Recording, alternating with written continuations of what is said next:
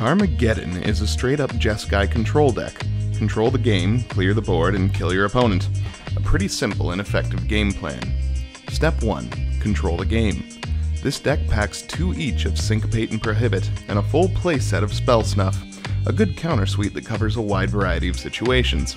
Elite Guard Mage, a 3 of, gains you life, draws a card, and gums up the board pretty well.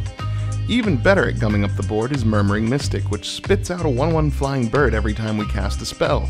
Great on defense, and with enough spells, eventually enough offense to peck your opponent to death. Step 2. Clear the board. A couple of Fire Ices can kill small creatures or stall a larger one. 2 Fight with Fires can eventually kill pretty much anything, including the other player.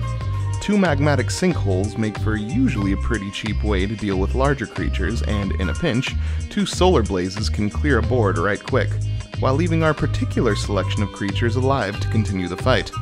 Step 3. Kill your opponent.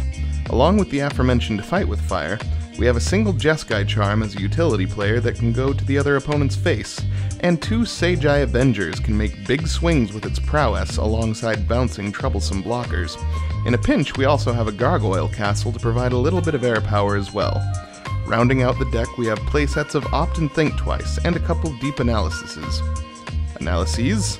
Yes. All the card draw finds you the right answer for whatever situation you find yourself in. Jeskai Control can do a little bit of everything, and with Karmageddon, you can do a lot of winning.